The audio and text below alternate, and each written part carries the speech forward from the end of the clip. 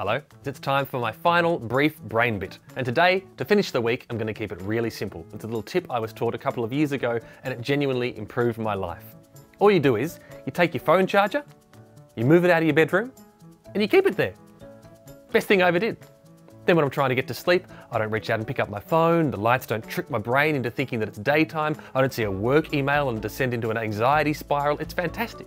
And I know a lot of you are thinking, oh, but I use my phone as an alarm. That's the point. Because then when your alarm goes off, you've got to get out of bed to turn it off. Then you're already up. It's win-win. Anyway, just an option. Take it or leave it. But if you'd like to see the research, please follow the links. Thanks so much for joining me this week, and thanks to ABC for making mental health a priority. Has anyone seen my phone? There it is.